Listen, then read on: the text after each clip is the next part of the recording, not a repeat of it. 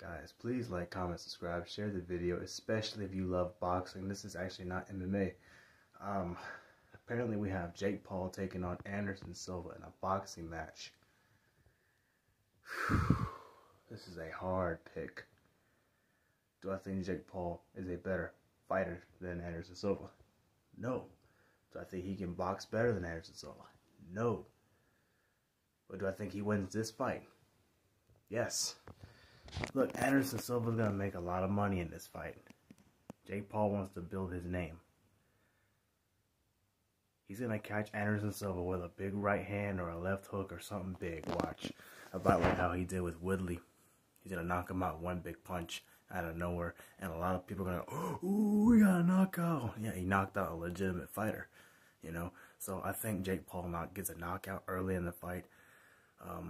Anderson's going to be trying to figure himself out.